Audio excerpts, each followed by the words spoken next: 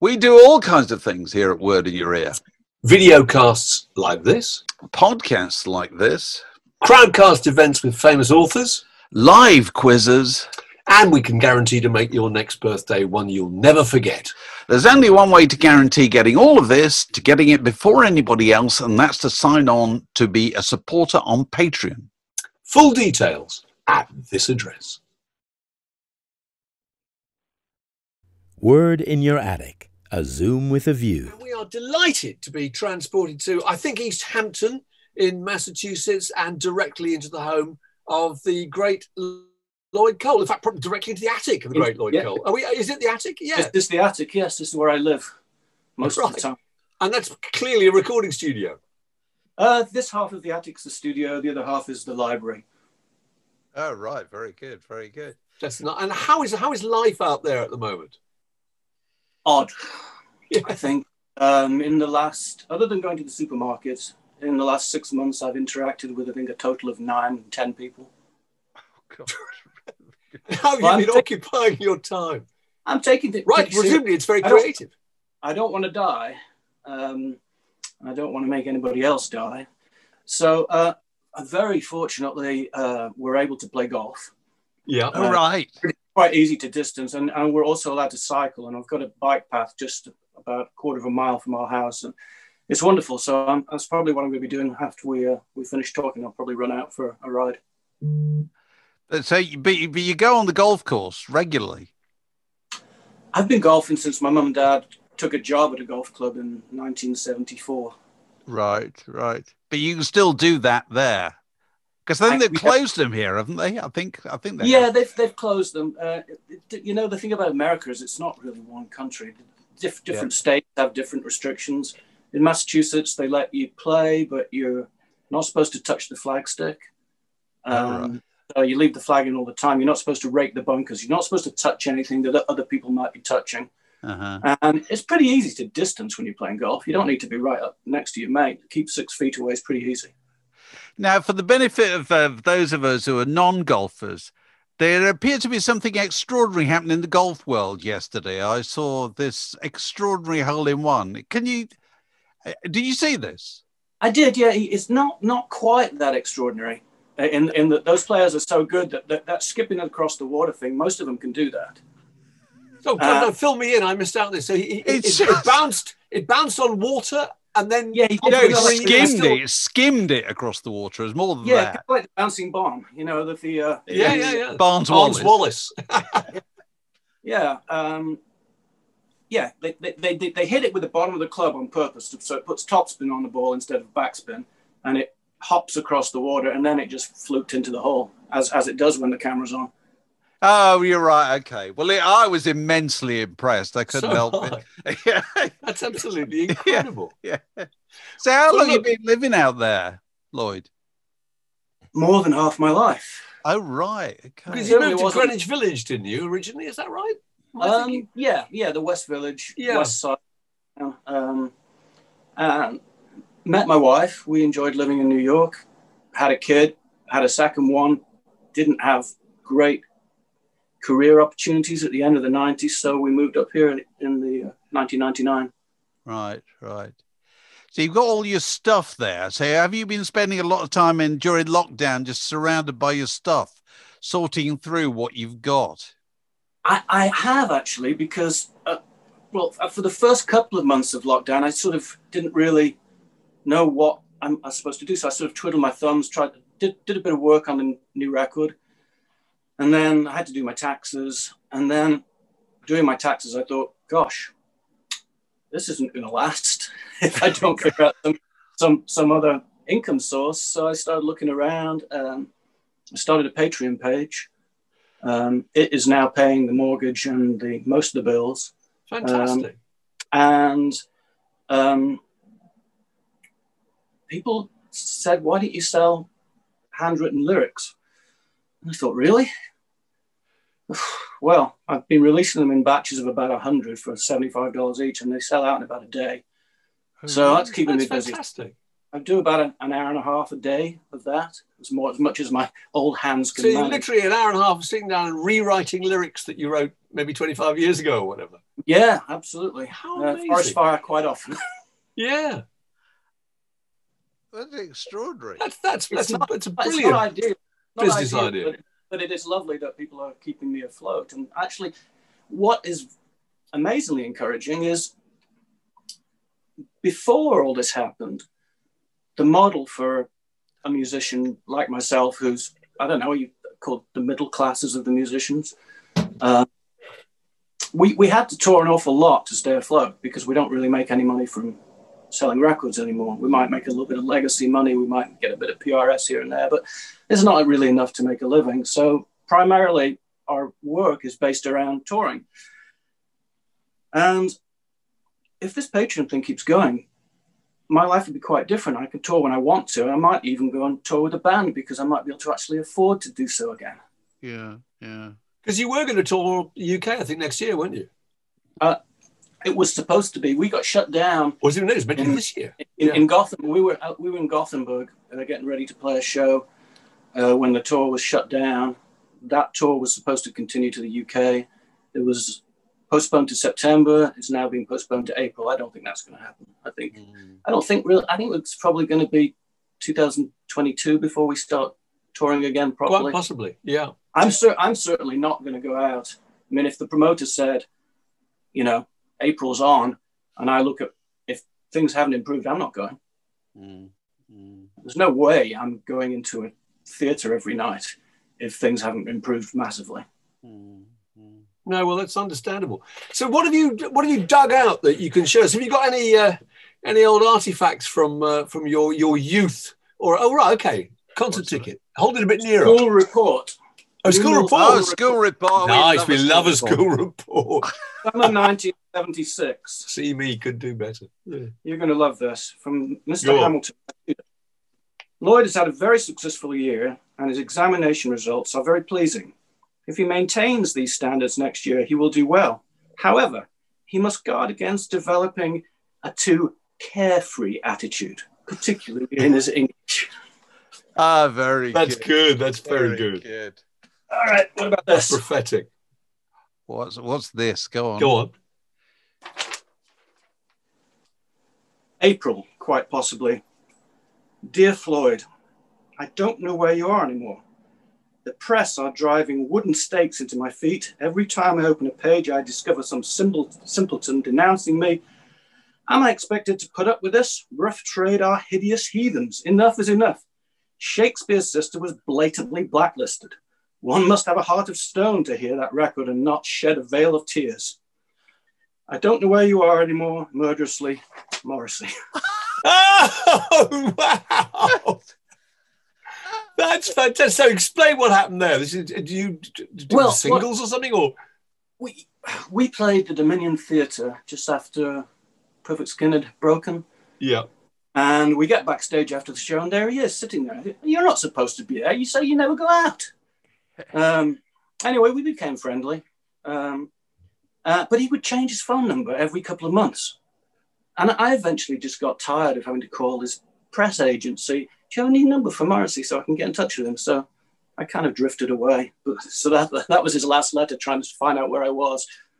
I hadn't moved. I was still in the same place. He could have reached me. My phone number was still the same. That is so quintessentially Moz, isn't it? Isn't it? Every syllable of that could almost only have been written by one person. There's so much packed in, isn't there? Absolutely. And you know how he got his signature like that? He used to write it with his wrong hand on purpose. Oh, right. Yeah. Bob Dylan does that. Does he? Yeah, Dave got one of his albums signed for my wife, and he signed it painstakingly with his left hand. Which is he's not left-handed. No, amazing. I don't know. There's a way to kind of. Legible. It's an anti-forgery measure or something like that. So you can't forge his name on a check or something. I don't know what the reason. Right. What the reason is. Oh, well, I'm very glad you got that on paper. It's far better on paper. You see, it'll all be emailed in future, won't it? Everybody will have lost that. I suppose. Yeah. So most of these things I've unearthed because of the Patreon page. Right. I've been taking photos, but that Morrissey thing, I didn't even know it was there until yesterday when I was just rushing. Oh, really? Oh, That's wonderful. That's wonderful. I have. We're glad to be of service. I do have a lovely copy of Mita's Murder, which my son now has, which just says, "Dear Lloyd, treasure this." Right. Oh, You know, right. it's also perfectly Morrissey. Anyway, here's another one. Yeah. This is for a ticket to, I think from the bar at the El Mocambo in Toronto. Oh, right. From the group, where Elvis Costello recorded a very famous bootleg, didn't he? That's right. the Stones. Live at famous- the The Rolling Stones, Love You Live, wasn't Yeah, that? yeah, right? yeah, On the yeah. I think. Yeah. And the partying with Margaret Trudeau and all that stuff. I think that was it. Yes. From the group U2, ready to be heartbroken, what would it take to wipe the smiles from their faces before they went off to play the Enormodome? So that Fantastic. The little letter from Bono after they'd come to see us at the show, but they had to leave to play their own show. Just to remind you of the different status there. Yeah, that's lovely. Oh, that's great. All right. So I've got my favorite concert tickets, which I All also right. amazing. £4.50, 1978, New Bingley Hall, Stafford, David Bowie. Wow. Oh, right. In 78? Did you say 78? Yeah, that was the tour that the stage record was made from. Oh, right. Fantastic. And the best two concerts I ever saw, amazingly, I have the tickets, both from the Apollo Theatre, 1980, Captain Beefheart and the Magic Band. Oh, wow. That was an amazing So that's 1980. Yeah, it would have been Doc at the radio station, I think. Right. So which I'm trying to think which Magic lineup. Band was that? Was that the guys who were in Mallard? Was it around that era? Yeah, it probably was, wasn't I think it? it was. I think it probably was. They were much more of a kind of groovy, bluesy, rather than angular, needly type of Beefheart Magic Band. They were great. I mean, Beefheart walked on stage with a bottle of brandy and a harmonica, poured brandy over the harmonica, and they slammed into the first track. None of the records that I subsequently bought from the set list sounded as good as that band sounded. So that's the Glasgow Apollo. The Glasgow Apollo, which was torn down in about 1990. Lots of amazing concerts there, though. And the best one of all, this one. Go on. Oh, amazing. What year was that? Kraftwerk. It was the Computer World Tour. Oh, that's a great When they record. took the studio out. That's an amazing record because it's constructed with computers. It's almost entirely about computers, isn't it? Yes, and not really constructed with computers, because you couldn't really do music with computers in those days. So they were maybe talking about it. They maybe had their own system, but most of the drums and things, it's all played by hand on that record. Oh, really? Yeah, it's almost all played. They didn't really get into sequencing until the album after that. What's it called? The one with the samples on. Is that Trans-Europe Express? No. No, the one. No, it's the Man Machine. I don't know. Electric Cafe. That's the one. Okay. That's when they started doing actual sequencing. So those are my concert tickets. So the Glasgow Apollo, if I remember right, I only went there once, had one of the highest stages in Britain, didn't it? That I do not recall. What I do recall is when they played Autobahn, the whole building shook. It was a little bit frightening. Did you see any of the shows? Well, actually, no, I suppose they're already in Europe, weren't they? When they came back a few years ago, about 5 or 6 years ago, and they were playing complete albums with the greatest hits package either side. No, I God, it was phenomenal. I won't see one of those, but I did see them one other time when they brought out the Tour de France soundtracks record. Yeah. And they played in New York. It was when I had a band called the Negatives, and we went ensemble. The whole band went out. It's the only time, people talk about New York being some kind of melting pot of different ethnicities and what have you. It isn't. But that was the only time I saw people from just all walks of life at the Kraftwerk concert. All the hip hop community were all there. Kind of the nerds like us were there. It was really something. They were great. Yeah. Very good. What else have you got? Have you got any of the teenage singles or anything like that? I've got a couple of those in a minute. I've got the. Oh, God, no, Give us the order you've got in. Well, Absolutely. I've got the only time I think I ever went backstage at somebody else's concert. Oh, Nick Cave. Oh, okay. And yeah, we're mutual friends when he was releasing The Good Son, I think. Yeah. And I just found this recently, and I thought it was quite amusing because Nick was quite friendly. I tried to do a cover version of a song of his called "The Ship Song." Didn't quite come off. But I remember when I went back, Nick he said, "You've got to come back and say hello." So I came back, and you could have seen the look on the Bad Seed's face, like, "What's this fucker doing here? We don't want him in our dressing room." I stayed for a couple of minutes and slunk off. It's a special awkwardness. They're a pretty backstage. hard mob, aren't they? Yes, awkward Yeah, squad. The Bad Seeds, my God. This might not immediately make All right, any go on. But this is a set list from my first solo tour. But that's not my handwriting. I recognize the handwriting because I have the same handwriting on lots of cassettes that he made for me. This is Robert Quine's, the guitar player. All right. He was one of my best friends in the city until he offed himself a few years ago. Oh, Lord. Yeah, so this is quite lovely, really. Yeah, very poignant. Yeah, absolutely. Was it? Sorry, Robert Quine. Yeah. Was it From Richard the- Hell and the Void or Voidoids? He was one of. Yes. Was he? Is that right? Okay, fine. Yeah, and played with Lou Reed for quite a few years. Right. Okay. Of course. Yeah. Okay. This was the sleeve for the first solo record. All right. Yes. And when I was going through my memorabilia, I found this, which I think was how I got the idea. So who's that? Oh, right. Who is that? I can't quite It's Marilyn Monroe.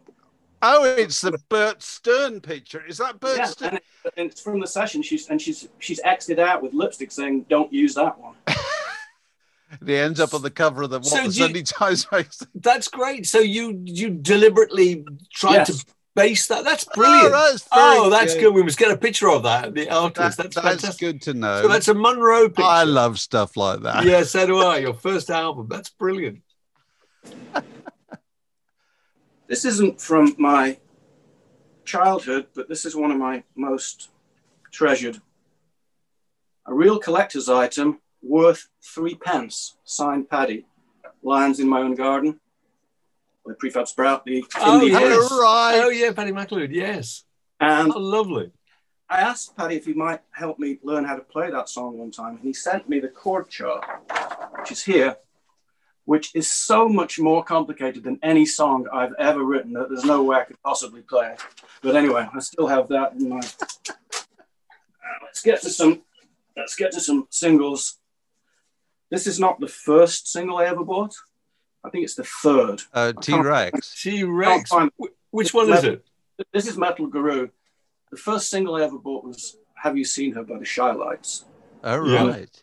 Well, I sort of wish I could say the first single I ever bought was Telegram Sam, but it was the second. Telegram Sam, pretty much made by Tony Blackburn, wasn't it? Didn't he play it constantly on the radio? Am I right? Well, actually, I don't think Telegram Sam, because T-Rex had already broken by then. Yeah. Already had the hits with Get It On and Jeepster and what have you. That's true. They were already huge. But what Blackburn did with Metal Guru, which I've never heard before or since, was, I still think, one of the most awesome things ever.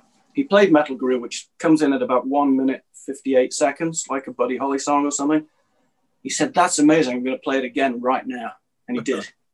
So you play the whole thing, then play the whole thing again. Played it again, yeah. He's like, "This is great. I'm playing that again right now." I get the feeling that T-Rex are really back in vogue now because the people who listened to them when they were young really, really loved them and are talking about them a lot. Whereas at the time, they were never really, it wasn't a kind of music press thing, wasn't it? They never really got that kind of level of approval. Well, yeah. Some of them, people like Nick Kent recognized they were good. I mean, all the punk bands knew they were great. Yeah. But yeah, I mean, Mark was a I think it's sort of a, what's the word? He was a savant, really, wasn't he? He was, I think he was accidentally brilliant a lot of the time. But he was unique. And certainly for me, the most important. I think Telegram Sam is maybe the best rock and roll I've ever heard. It's a fantastic record. I think the one thing about T-Rex with the music press was that the music press had all been with them at Tyrannosaurus Rex. They'd all seen them, all seen them sitting on carpets, in student common rooms, and That's suddenly right. they were re-emerged playing for girls, or top of Yeah. all these, and there was a kind of resentment among the music press that They couldn't make that adjustment, could they? No, I think you're absolutely right there. I mean, John Peel especially. Yes. Peel was best friends with him, and then Peel later in life did actually acknowledge that he was wrong. He's like, no, yeah, oh, absolutely. These records were great. In that he did the same thing with Rod Stewart. And I remember around about the punk time, Stewart released a record, something like Hot Legs or something. And I remember listening to Peel, and Peel played it, goes, you know what? This is really good.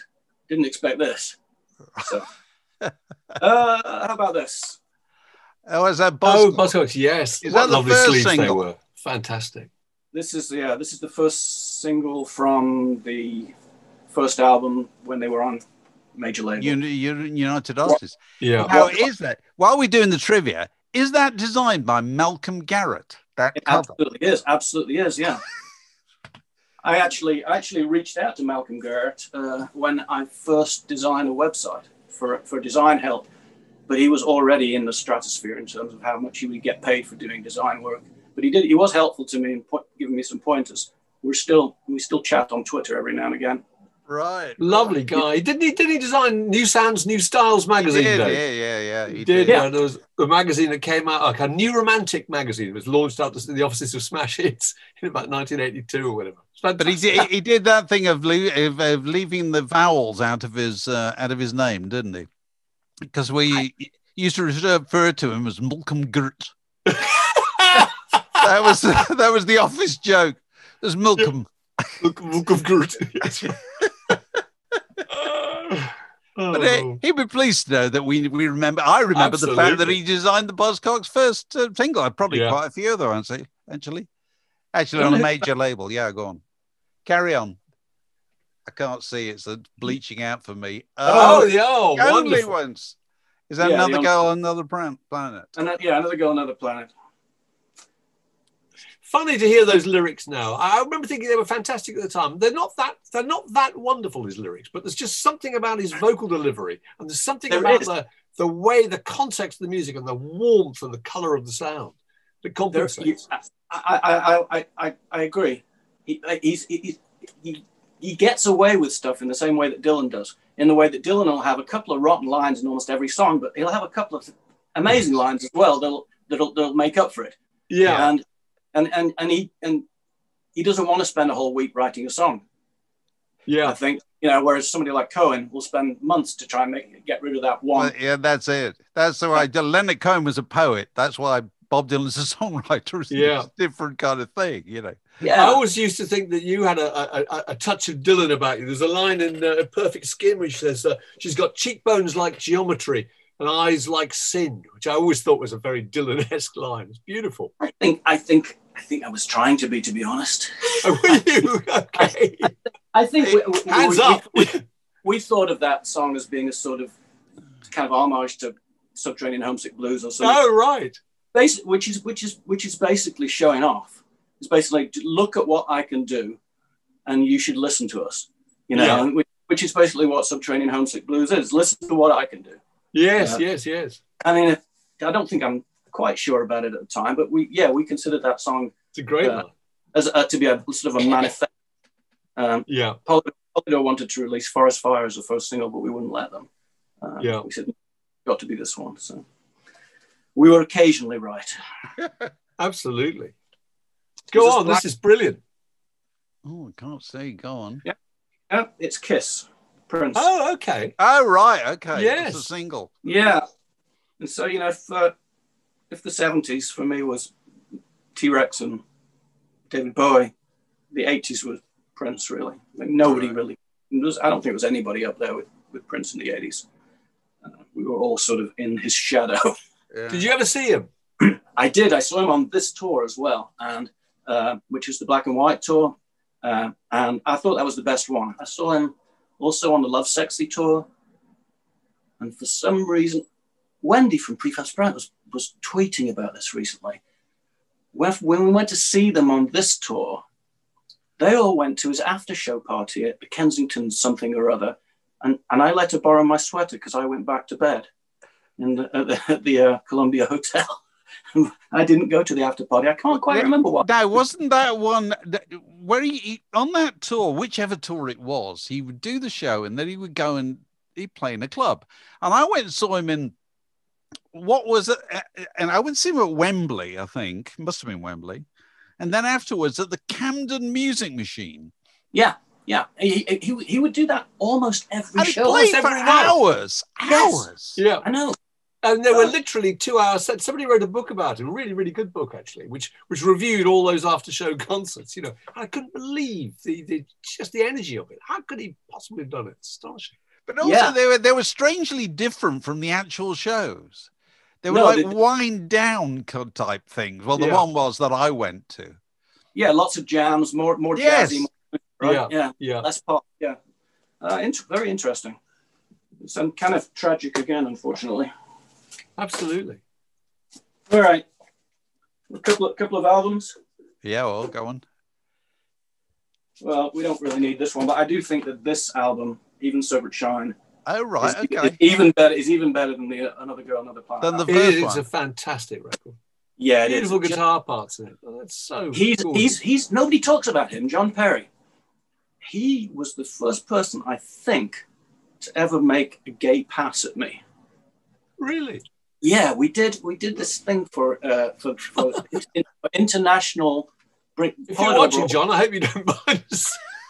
I'm pretty sure I'm right. I didn't realize at the time because I'm a very naive young person.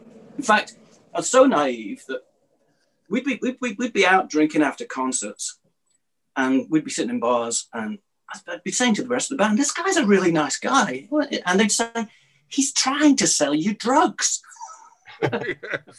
And I didn't take drugs, so it didn't occur to me that that's why this guy's being so nice. He's trying to sell you drugs. Anyway, when we were at Polydor, they had this. Their offices were just off Bond Street. It was a polygram building, so it was a Polydor phonogram, and there was a library that had all the releases in it. And at the time, all of the Scott Walker records were out of print. Oh, really? Yeah, they were all out of print. You remember when Julian Cope brought out that Fire Escape to the Sky? Yeah. Well, so somebody told me about this library and said the Scott Walker records are probably in there. So it turned out you could climb out of the window in Polydor, climb around the balcony and climb into the window, in through the window of the library. And I don't know, I was up for it. So I nipped out of Polydor, went into the library. There was nobody there. Took Scott 1, 2, 3, and 4.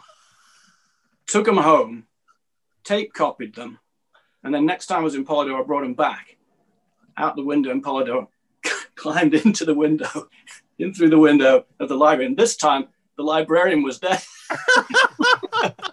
His face. I said, "Those are overdue, Mr. Court." Yeah, right. And then, that was. So, have you got a particular fondness for Scott Walker? I do, yeah. And the older I get, the more intense it gets. So this is one of the best looking records ever, I think. Scott singing.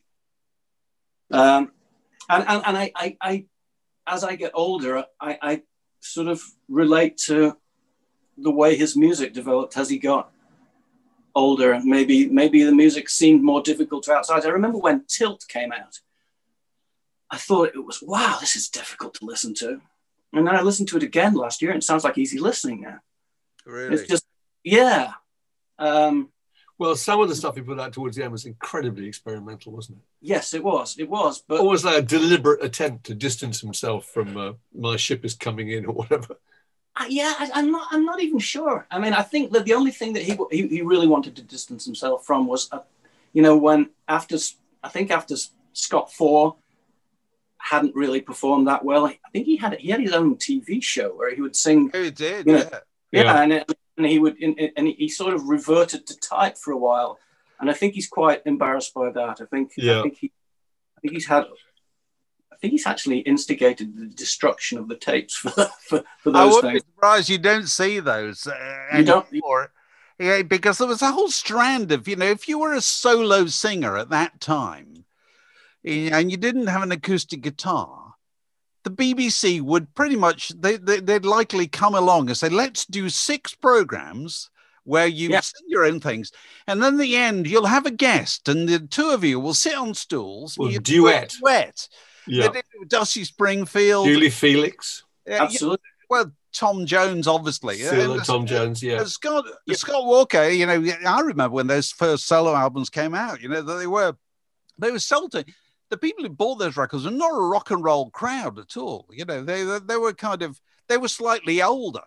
There were a lot of people who were looking for a new Shirley Bassey record or something, and they loved the fact that it was lush orchestration and songs with plots and all that kind of thing. You know, so he always had that.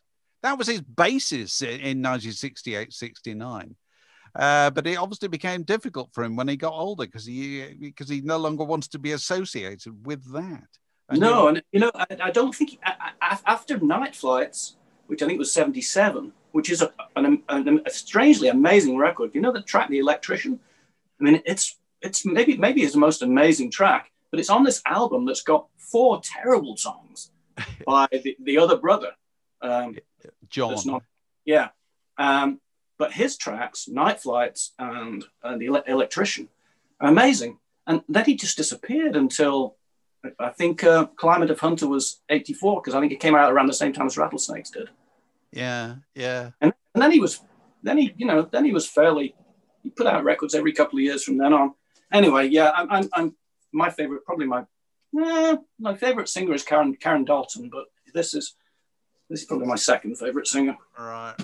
Yeah, good choice. Psychedelic Furs, Talk. This is a fantastic record, I think. Talking about wanting to sound like Dylan. Dumb Waiters. Yes, he does. Yeah. I mean, I also found out that he loves crosswords, and I think I do too. I think if you like crosswords, it's helpful for lyric writing. I ran into Butler in a club in New York in maybe 89, and he's like, "You ripped off my lyric." And I was like, "Yep, I did."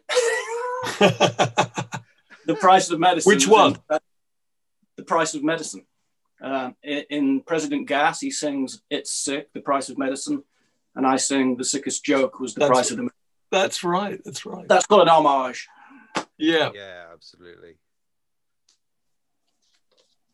The Go-Betweens, Liberty Bell, Black Diamond Express. Yeah. Yep. I think Robert was kind of my role model of what I thought good a pop star should be. Yeah.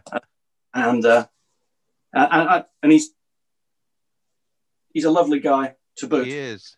I was very fortunate when my second solo record came out. I asked Robert and Grant if the band had split up. I said, "Why don't you just come out and do acoustic duo with me?" And they did. We put them in the hotels and on the bus with us, and I take responsibility. I take the credit for the them being reunited when they did. Right. And this is my favorite Go-Betweens record. Looking at, it doesn't have that song that I thought was on it though. The Clark Sisters. Anyway. Wonderful man, Robert. We had him on this show, didn't we, really, Dave? We did. On the Word in Your Ear show. Amazing guy. He wrote a wonderful book about the kind of rules of rock and roll, didn't he? His analysis of what life as a musician was like. Really good. Yeah, he's a lovely person, but he likes the Doors. He likes the Doors. Is that a sin? It's okay to like the Doors until you're 21. And after that, we can no longer be friends. That's right. Yeah. Here's a nice rock critic thing. This record, generally acknowledged as Bowie's best record by a lot of people. You know this already, but 1976 to 77, Bowie, he made Low, Heroes, The Idiot, and Lust for Life in a period of a little bit more than a year. Just an absolutely astonishing. All 4 records are fantastic. But the trivia that I like to tell people when they're talking about rock critics is when the NME came up with their list of best albums in 1977. This was number 50. Heroes was number 1. And it should be the other way around, shouldn't it? Yeah. That is absolutely transformative, that record. The second side of that record, I remember hearing that for the first time. Just it has a tone and a tenor and a feeling like nothing else I'd ever heard. Incredible. No, and it was rejected as the music for The Man Who Fell to Earth. No, I didn't know that. Yeah, but those ideas were Bowie's idea for the soundtrack for The Man Who Fell to Earth, and they were rejected. God. Yeah. First time I heard that record properly was on a tape.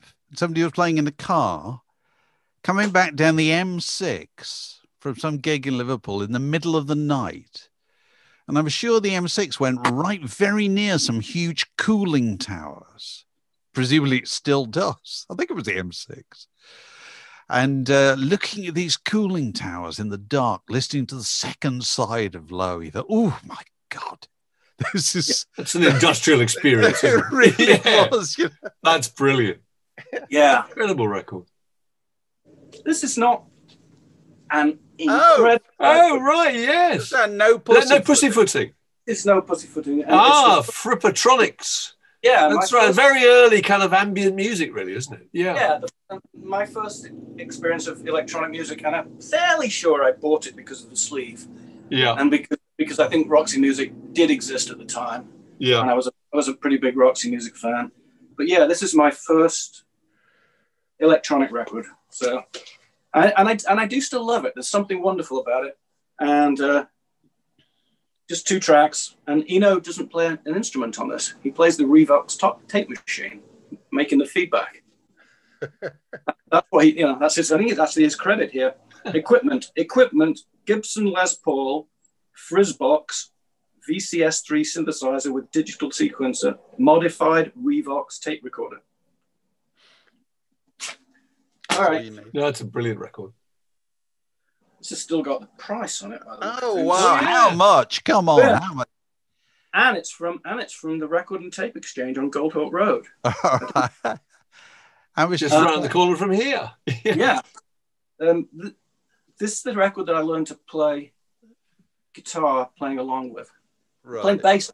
I was in the first band I was in. I played bass, and so I would just put this record on and sort of try and play along to it. I can't read the title. What's the title? It's 1969 Live, The Velvet Underground. Oh, it's The Velvet Underground. Sorry, that's right. Yeah. So, and I think that the best versions of a lot of their songs are on this. That version of Waiting for the Man is great. The introduction where he's talking about the Texans. You guys have a curfew. Do you want us to play 1 set or 2 sets? It's just it reminded that there was a time when Lou Reed was charming.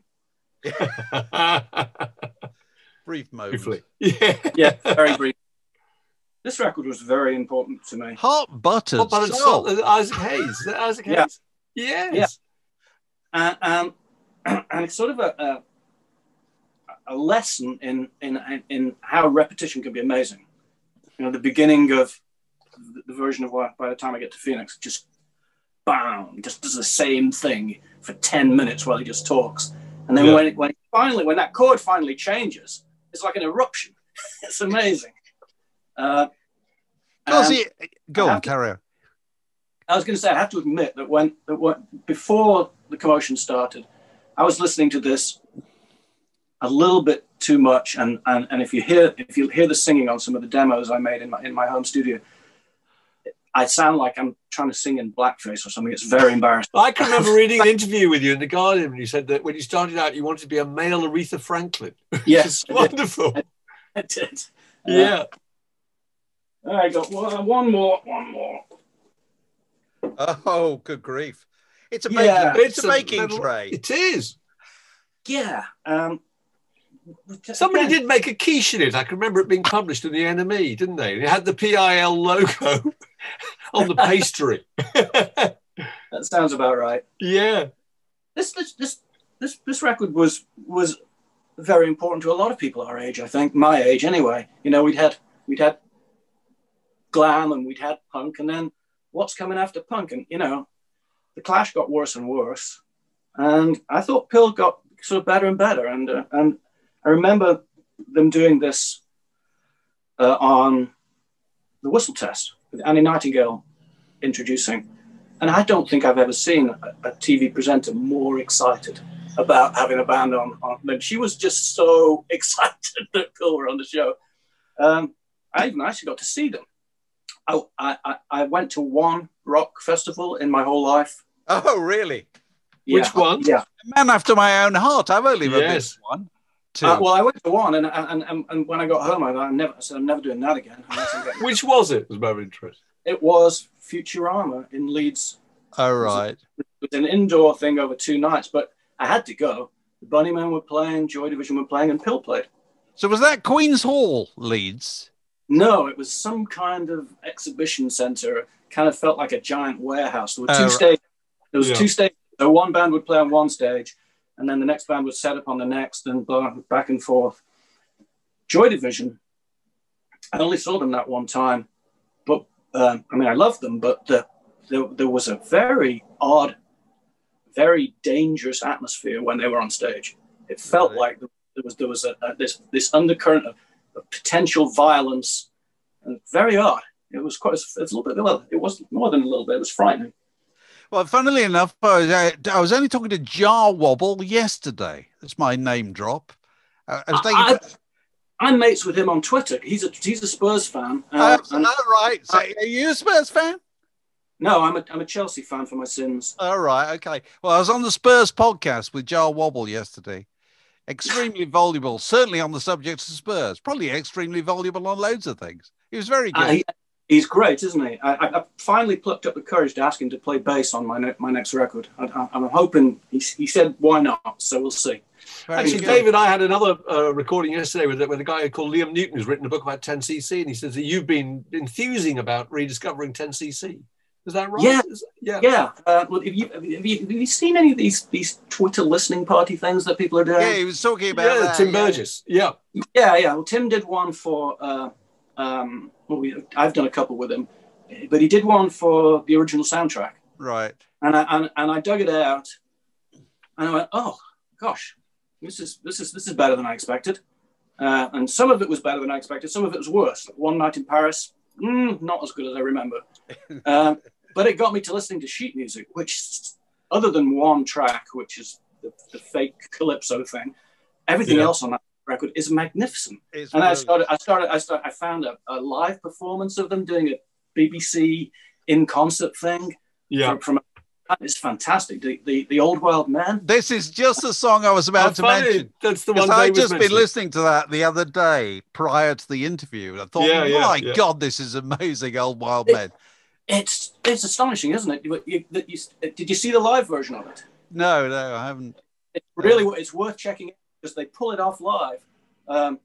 Gouldman plays guitar. Lol plays gizmo. And I think Eric playing guitar as well.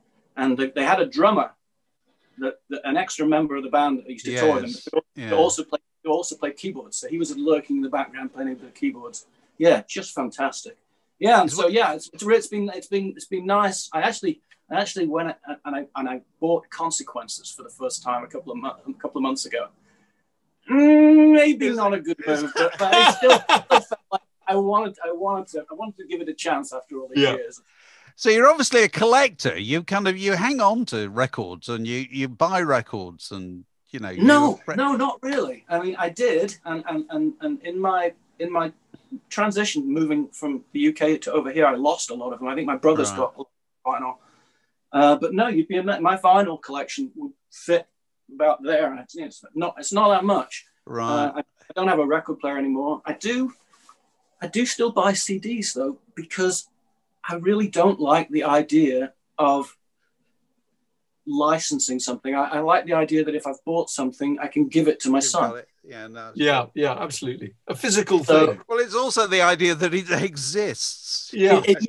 And I understand the vinyl thing that's going on right now. It makes sense.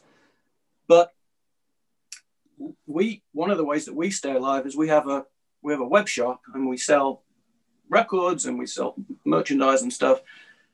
And vinyl is incredibly, it's the opposite of green in terms of shipping. It's so heavy. You've got to pack it in so much stuff to make sure that it gets to the destination without being damaged.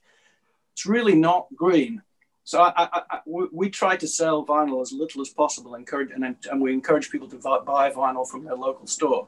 Yeah. If you could buy vinyl, please buy it locally, because and so the only way that these digital files do make sense is that they are green. They don't need to be shipped. So there is that. So it's traditional. Usually, they usually end. That's right, with a nomination for the greatest record ever made. So have you had any thoughts as to what your suggestion for that would be? I go back and forth between Highway 61 and this one. Was that hold that Kraftwerk? Oh, it's Kraftwerk record. Yeah. It's the one we were talking about. It's Computer World. Computer World. Yeah. Okay. So it would be all right. Choose right now. It's Computer World. Yeah. Okay, fine. That's fine. We've had all kinds of interesting nominations, all kinds of things. People coming from all different angles. That doesn't matter. It's just a choice. And if it was an album, it isn't an album. But if it was a piece of music, I would pick Music for 18 Musicians. That's probably my favorite piece of music. But it's not really an album, is it? Now, who's that by? Is that John Adams or no? Steve Reich. Right. Yeah. Right. Okay. Yeah, I know that. Yeah, it's the one that starts with the question going in and out of phase. Yeah. Very good. Well, Computer World, a very good choice, as is Highway 61. And anyway, there is no wrong answer. There's no wrong answer. Absolutely. Oh, Lloyd, it's been absolutely fantastic. It's been terrific. Really interesting stuff. Thanks for putting so much thought and effort into digging out all those things. It's wonderful. You're very welcome. I'm going to put them all away again. Yes, put them all away. Yeah. How's the weather with you out there today? We've had a lovely Indian summer about the last 7 or 8 days. It's been magnificent. It's going to end this afternoon. So in a couple of minutes, I'm going to put the cycling gear on and get out and possibly have the last ride of the year. Okay, well... Of the year? That's a very pessimistic way of looking at things. My God, is it going to be that bad? It is. When the bad weather hits here, when the snow comes down, it stays on the ground for the rest of the winter. Really? And that's the end of the golf then? Yeah. I think there's a good chance that we played I played yesterday. There's a good chance that was the last day. Yeah. Oh well, we'll hope to see you on the other side, as we say. I do hope so. Yeah, and be in touch. Okay, Lloyd, wonderful to talk to you. Thank you very much indeed. Thanks, Lloyd. It's fantastic. Word in Your Attic, a Zoom with a View.